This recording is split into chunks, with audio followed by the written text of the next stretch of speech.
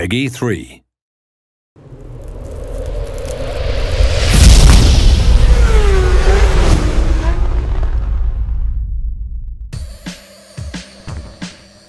The first thing to know about jumps is that not all of them should be approached at full throttle.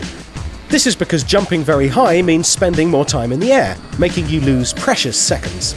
In the case of single jumps, or jumps followed by a corner, you should carry out a controlled jump by releasing the accelerator just before you jump.